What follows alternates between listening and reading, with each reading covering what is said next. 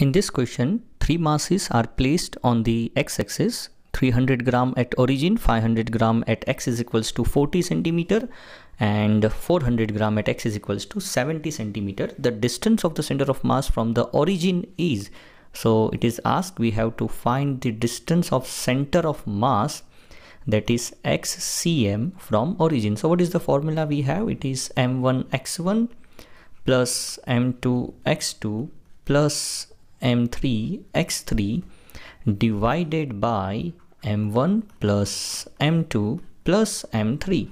Now just put the data. It is given m1 is 300 grams into 0 because it is lying at the origin, m2 is 500 and it is lying at 40 centimeter from origin.